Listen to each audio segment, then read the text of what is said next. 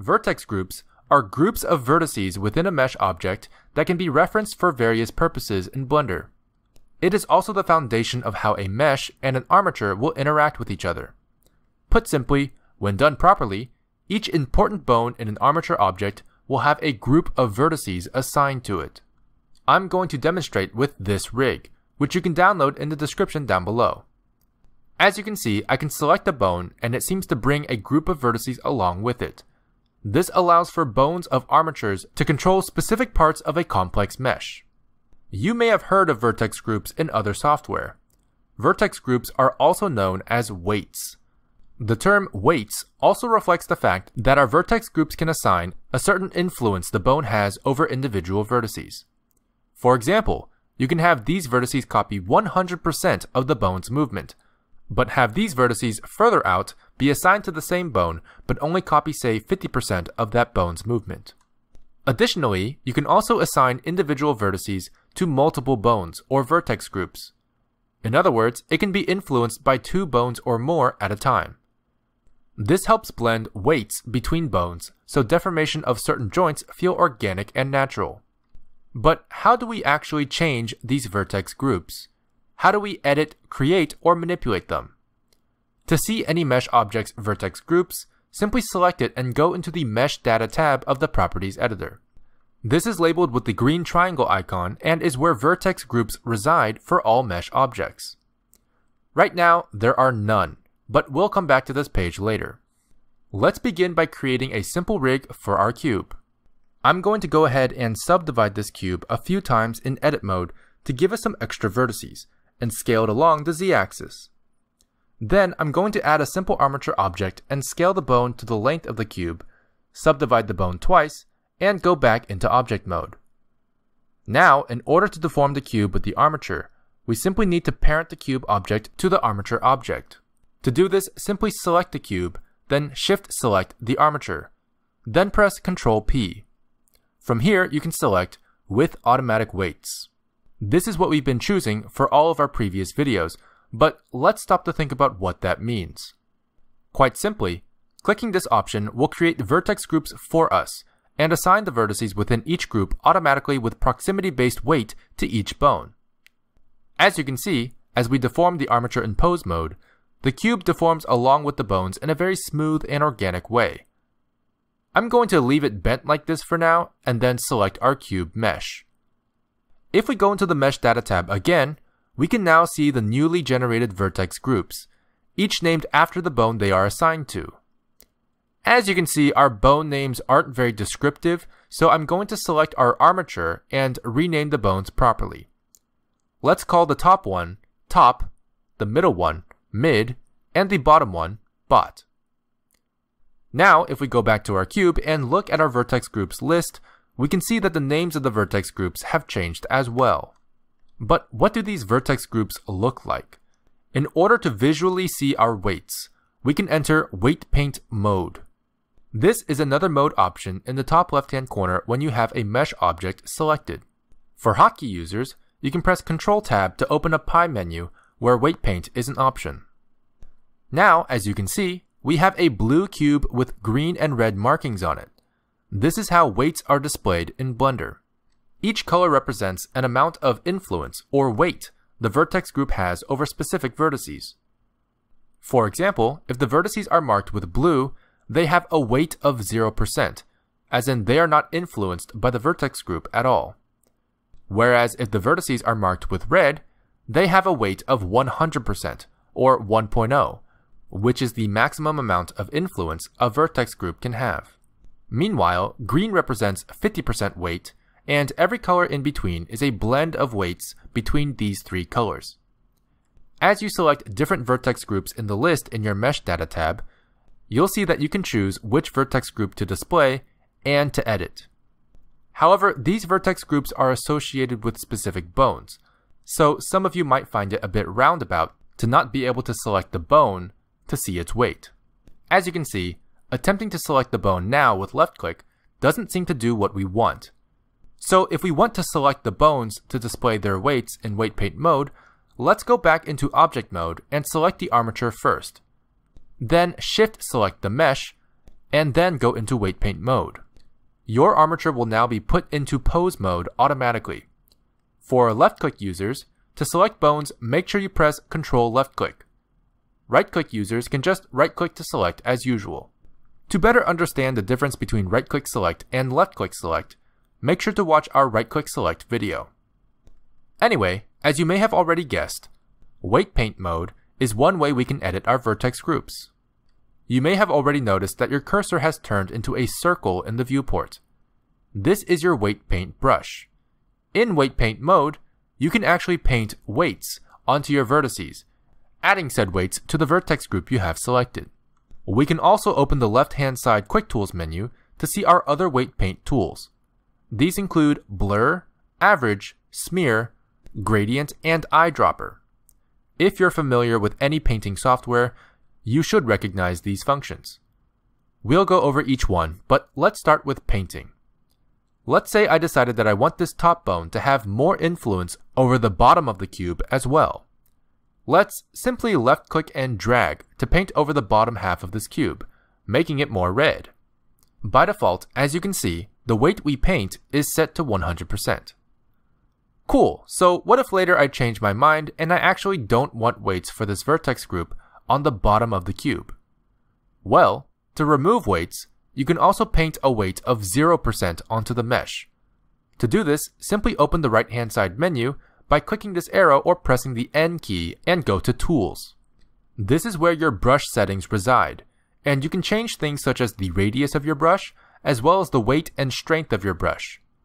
Just to clarify, weight can be seen as the color of what you want your brush to paint. In other words, the amount of influence you want your vertex group to have over the vertices you paint.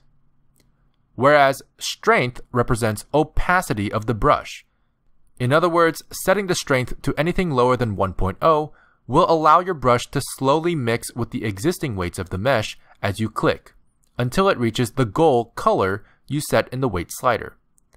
On the other hand, setting the strength to 1.0 will completely replace any color beneath your brush with the color, or weight, you set in the weight slider. The radius of your brush refers to your brush size. Hotkey users can actually press F while in the viewport to change your brush size whenever you want. Simply right-click to cancel and left-click to confirm. Now that we know all of this, this should start making a little more sense. What we want to do is paint out the bottom influence we painted in earlier. So how should we do this? Well, we want to completely erase the current heavy red weights with empty blue weights. So let's set our weight to 0, which essentially sets our color to dark blue. And to replace the heavy red color completely as we paint, we're going to want to make sure our strength is at 1.0. Now, as we paint over the red, you can see that our blue paintbrush is erasing the weights. But here's something important. If we rotate our perspective around the object, you may notice that we are having some issues painting behind the mesh. This is because it's behind the geometry in the front. We can, of course, simply rotate our mesh while painting, but that can be tedious and doesn't always solve the issues where there's complex detail in the geometry or geometry within geometry. So how do we paint through a mesh so that we influence the vertices behind geometry as well? For that, we need to go over two of our options we have for our brush. If we look at our Tools tab on the right-hand side, we can see under our brush settings that we also have an Options section.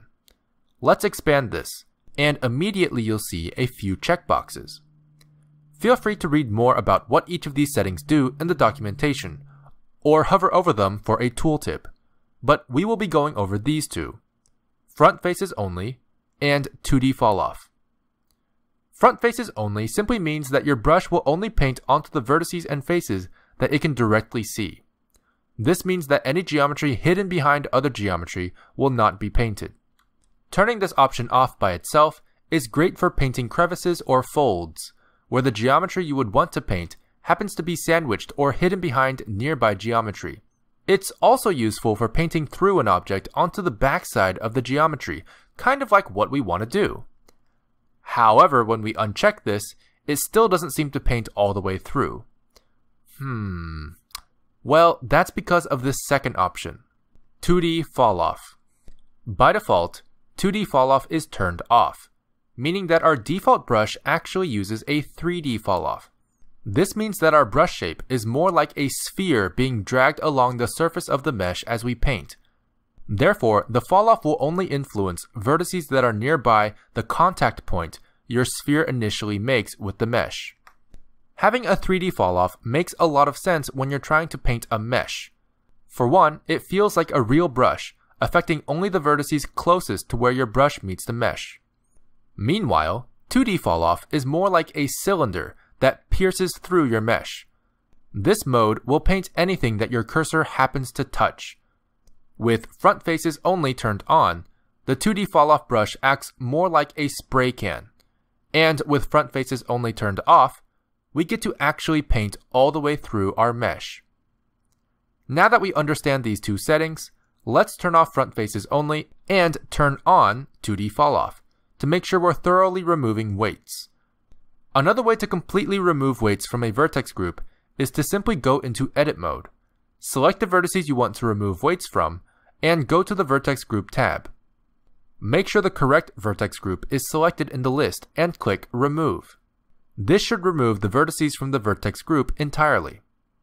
In the same way, you can also assign weights to a vertex group in edit mode as well. Let's apply a weight of 100% to the top third of this cube again. Simply select the vertices you want to assign weights to, change the value of the weight slider under the vertex group list to 1.0, and click assign. We can then go back into weight paint mode to see these new weights visualized. For those of you who are curious, while in edit mode, if you select a vertex group from the list and press select, it will select the vertices in that vertex group, and deselect will deselect the vertices. Alright, now let's go back into weight paint mode and take a look at the other weight paint tools we have in our quick tools menu. Blur is a very helpful tool to use when looking to paint a natural falloff. Average does something similar, but specifically averages everything under its influence, smoothing sharp contrast areas. Smear allows you to carry weights over from one place to another with a falloff. And Gradient lets you paint a gradient starting with your selected weight and blending into the existing weights. Simply select left-click drag to use. Keep in mind, for the Gradient tool, your weight and strength settings will be separate and above your brush tool, as the Gradient tool does not use your brush, but rather a vector. And of course, the eyedropper tool allows you to quickly select weights by sampling the existing weights on your mesh. Now, weight painting for rigs is great, but it's important to know that vertex groups are not exclusively used for rigging. In fact, you can use them to affect modifiers, particles, physics, and more. Let's take a look at that real quick. First thing we'll do is add a monkey mesh for easy visualization. If we go into the modifiers tab, we can add a modifier and see if it has a vertex group input field. Not all of them do, but certain modifiers, such as wireframe, include this input field for further customization. Let's add a wireframe modifier and see how it looks on our monkey. As you can see, it turns our entire mesh into a wireframe version of it. This is cool, but I still want to see my monkey mesh too, so I'm going to uncheck this option here called Replace Original. Great, but now what if we only want a specific part of the mesh to be wireframe? Well, for that, we can create a vertex group. To do that, let's go back into our Mesh Data tab in the Properties editor and click the plus icon under Vertex Groups.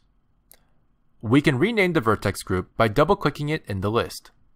Let's call this one Wireframe Group. From here, we can actually go into edit mode and select all the vertices in the ear with the box select tool. Then go to the vertex group options, make sure wireframe group is still selected in the list, and drag the weight slider to 1.0.